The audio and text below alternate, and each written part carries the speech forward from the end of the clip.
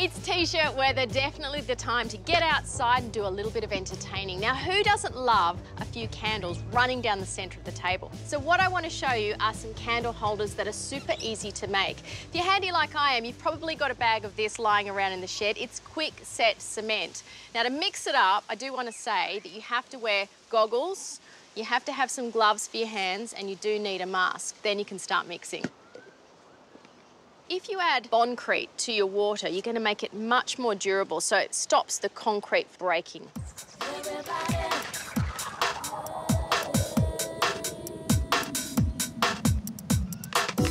So now we can add our water. So just a little bit at a time, a bit like making pancake.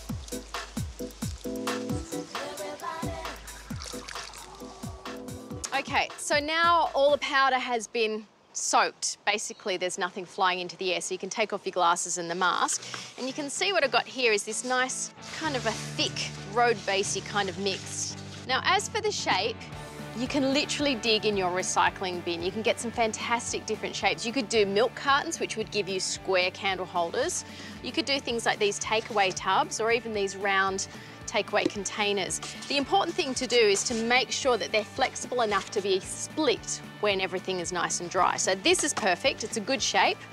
To act as a release agent, you will need to line it with a little bit of oil. So I'm using spray oil, very light.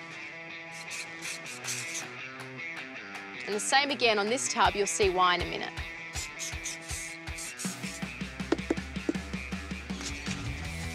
Okay, so now we can start scooping. Kind of makes me think of sandcastle building. It's the same consistency as wet sand. So we're going to pack it in. Helps every now and then if you give it a bit of a tap. That's going to get all of the air bubbles out. So obviously we need somewhere to place the candle. So we need to create a divot in the centre, and that's where this tub comes in. And then just give it a gentle press. Obviously, the deeper you go, the deeper the recess. You will need to leave it overnight, maybe even a couple of days. But the one thing to remember is to use some tape over the top, because as it dries, it kind of wants to push that other container out. So anchor it down.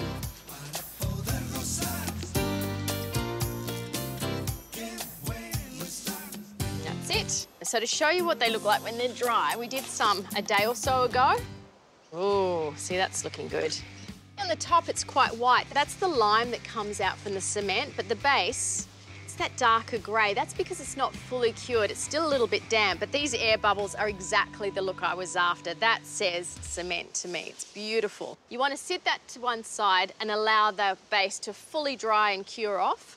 And once you've done that, this is how it looks. Dries this beautiful powdery white. And you can see again, that's the lime that's coming out. It's quite volatile, but we will seal that off with some Boncrete in a minute. First thing I need to do is put my mask back on, just sand up the top just to clean off these edges. And then with some of the Boncrete and the water solution, I'll just add a little bit more, mix that in. That will be my sealing solution.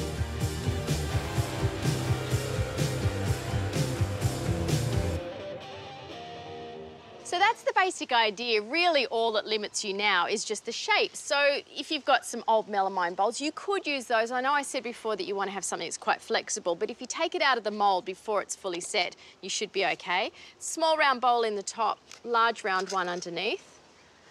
Look at that. That's a really lovely, soft shape. I like that one. If you've got anything like this in your recycling bin, you know, the old margarine tubs. If you want something slightly taller, that's where you would use your juice or your milk carton. It's even got the shape from the bottom there. It's great, isn't it? All of these beautiful patterns and details. A great little look for your outdoor table.